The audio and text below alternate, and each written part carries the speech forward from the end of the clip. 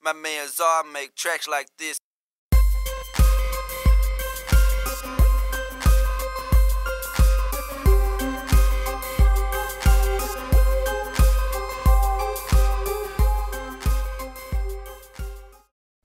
What's going on, y'all?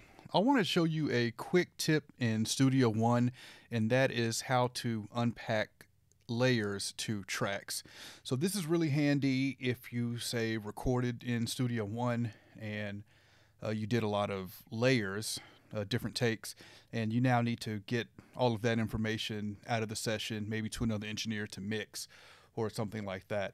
So this is a part of a session with the artist named Jemiah. Here's her Instagram information here. And we're looking at this track here. I'm going to just make it a different color here. And you can see to expand the layers, and you'll see that we've got 4 different takes here, or 4 different layers.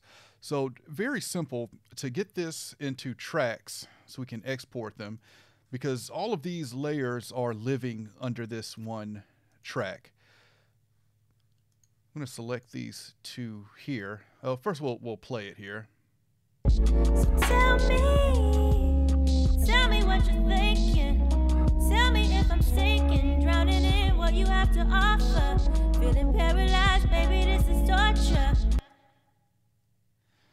Okay, so to get these into tracks, and you can see I did a little comping here. So, you know, for example, I sat with Jemiah and we comped this a little bit, but now let's say I need to get these 4 layers into tracks. I'm going to select on the parts here, and if you right click, we've got an option here, unpack layers to tracks.